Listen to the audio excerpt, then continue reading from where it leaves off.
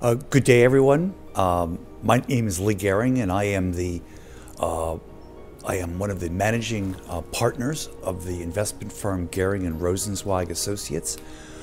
One of the interesting things about our firm is that we spend a lot of time doing very, very in-depth research. What most people do is that they spend most of their time just extrapolating trends from the past. But what we try to do at Goehring and Rozencwajg is that we actually try to look into the future at trends that often have not even begun to develop yet. A lot of the directions and a lot of the solutions that are being put forth are I hate to say this, but almost incorrect, in the sense that they are not going to wind up solving the problem that we have at hand today, and that's the idea of the CO2 problem. So the solutions that they provide are going to be difficult, if not impossible, to attain or accomplish. One of the things I would like to first discuss is some of the underlying assumptions that are contained in both the IEA, the International Energy Agency report, and the BP report, and why I believe, and why both Adam and I believe, that those reports are seriously flawed, and that the results that they try to put forth will never be attained. The report made headlines because it made reference to a sustainable development scenario, and under that scenario, global CO2 emissions could be cut in half by 2040. BP issued a report of their own, and in their report, they actually are even more bold. They have demand numbers going out to 2050, and they expect that we can get to net zero emissions over that time period. While both reports made a huge amount of press when they were released, we quickly realized that very few energy analysts had actually read what the reports said and what in particular were the drivers to help bring CO2 emissions down. So we decided to do that. And what we found was very surprising. While wind and solar and EVs certainly got a lot of the attention, actually a really important driver of lower CO2 emissions was simply lower estimated per capita energy demand. In the case of the IEA report, they believe that on a global basis, we see per capita energy use go down by 25% between now and 2040. BP was a little bit less dramatic, but even they saw total per capita energy demand on a global basis going down about 17%. Now, we just don't think that that's possible. We've spent a lot of time studying demand trends in various energy markets over the last 25 years, and we've identified several important indicators and models that suggest to us that, in fact, per capita demand is going to grow over the next 10, 20, and 30 years, and not fall, and certainly not fall on a global basis by 20%. Both reports go under the assumption that over the next 20 years that we will see very large reductions in total energy uses, not only in the developed world, but in the emerging market world as well. The reason why this is going to be so difficult to attain is because of the variety of things that are happening today in the emerging market world. When the countries are poor, obviously your commodity consumption is very, very low. Things like energy, natural gas, various metals, steel, and agriculture. These are the primary commodities that would be affected by this phenomenon, which we call the S-curve.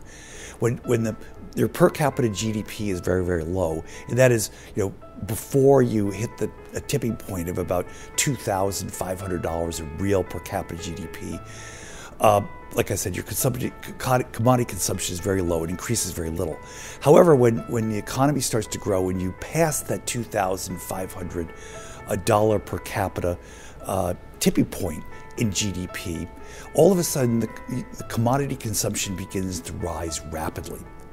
And that, as you progress from $2,500 all the way up to almost $20,000 per capita GDP, that's when commodity consumption reaches its greatest periods of year-over-year increases. Obviously, the most famous example, or the most interesting example of this phenomenon that's happened starting all the way back in the early 2000s is what happened with China.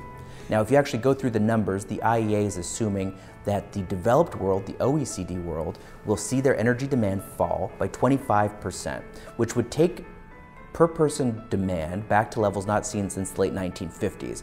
So I think it's fair to say that that's probably too aggressive. However, where the model really falls short is when you look at emerging markets.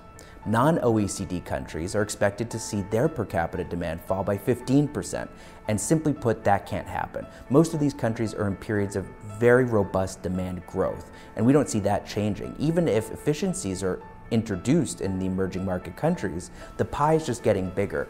And so to say that emerging market per capita oil demand is going to fall by 15% is setting yourself up, I think, for a big disappointment. When the economy starts to grow and you pass that $2,500 per capita tipping point in GDP, all of a sudden the commodity consumption begins to rise rapidly. Obviously, the most famous example, or the most interesting example of this phenomenon that's happened starting all the way back in the early 2000s is what happened with China. And of course, China's commodity consumption has grown incredibly strongly over that time period. Why? Because they are in the center of that $2,500 to $20,000 per capita GDP level.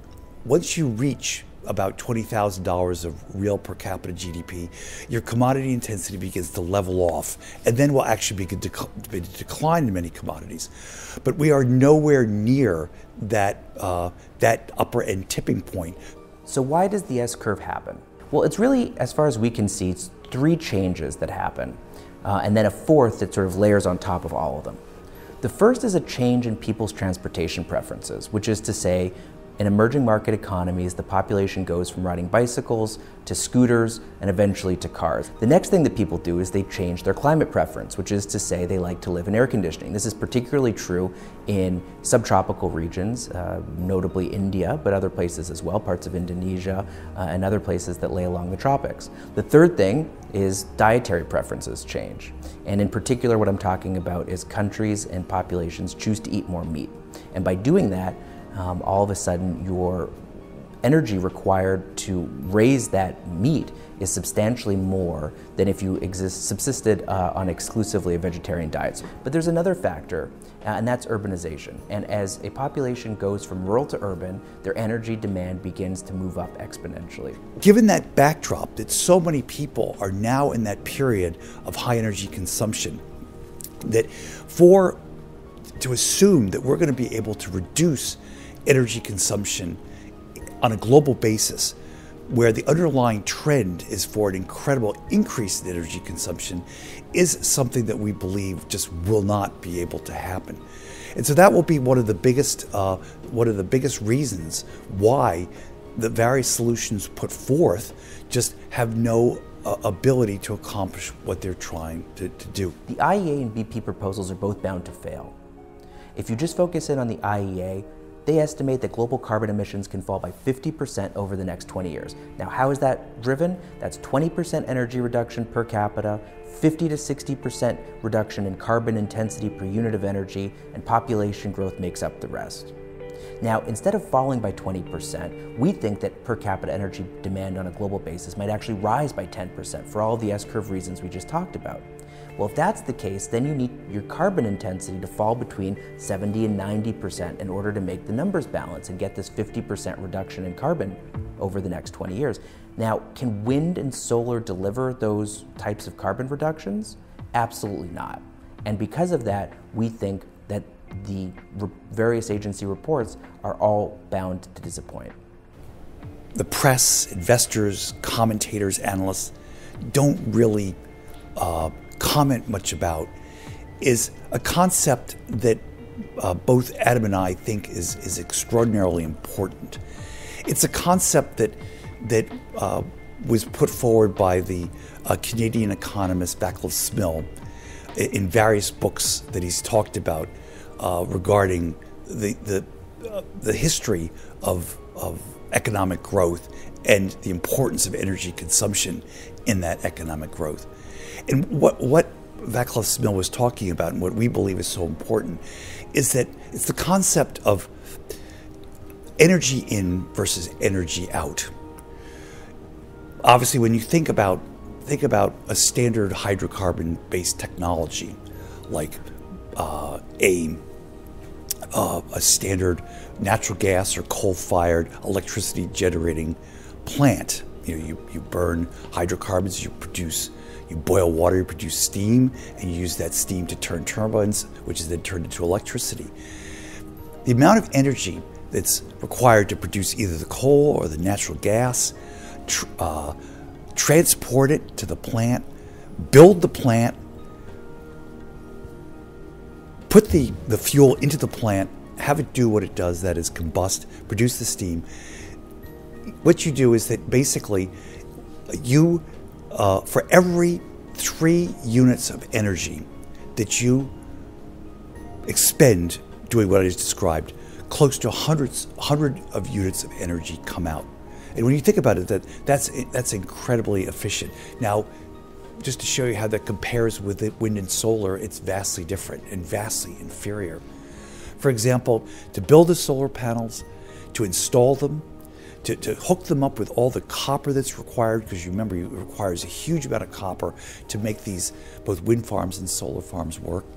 Build in the redundancy to improve your incredibly low load factors, and then to build the storage facilities to store the power, the electricity that's produced. We're talking about literally using for 70 units of energy that's put into every one of that, what I've just described, only 100 units of energy come out the other side. So basically what you're doing to produce 100 units of energy, it requires 70 units to do that, or 70% of the energy produced. That's incredibly inefficient right there. And the amount of energy that requires in itself is a huge obstacle that in itself almost makes the ability to reduce carbon emission from something like a solar farm almost impossible to obtain. Now with wind farms, it's slightly better.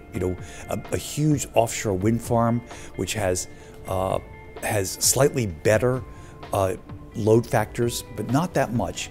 When you include the redundancy and the backup power, you're talking about consuming almost 40 units of energy for every 100 units of energy that comes out the other side. So again, it's incredibly inefficient.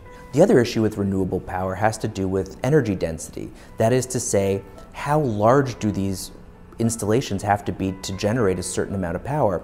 And the truth of the matter is that hydrocarbon sources, whether you're talking about coal or oil or natural gas, they're very energy dense. There's a lot of energy stored per unit of volume and unit of mass. And as a result of that, your energy densities are very, very high. Both the energy density issue and the intermittency issue come together in what we refer to as this energy return on energy invested, or how much energy you have to put in the system to get energy back out of the system.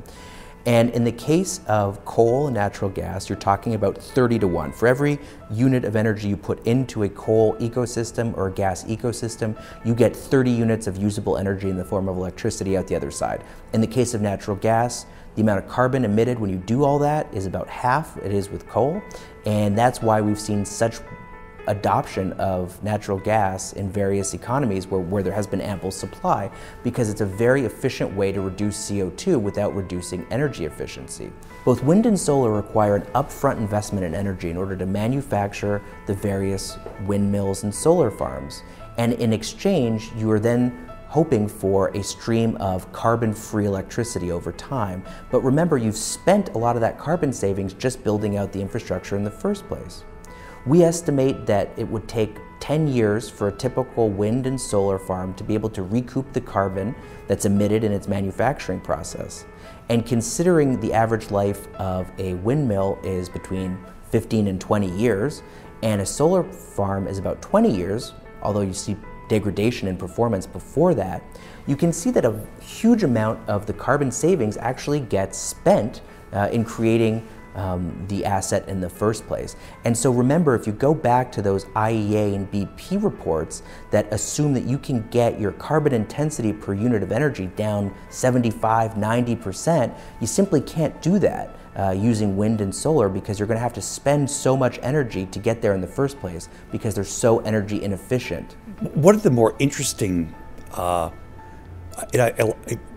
use the word crazes, that has emerged just in the last 6 months has been what I call the hydrogen craze. When you truly incorporate the amount of energy that's required to produce hydrogen, energy in versus energy out, statistics that I used before when I was talking about solar and wind are horrendous in the sense that you will never be able to overcome that phenomenon, that hydrogen does not occur naturally in nature.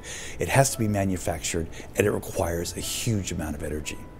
It's fairly simple to manufacture hydrogen. You take water and you take electricity, and you use the electricity and the energy in the electricity to break the bonds in the water molecules between the hydrogen and the oxygen. And what you're left with is a hydrogen gas and an oxygen gas.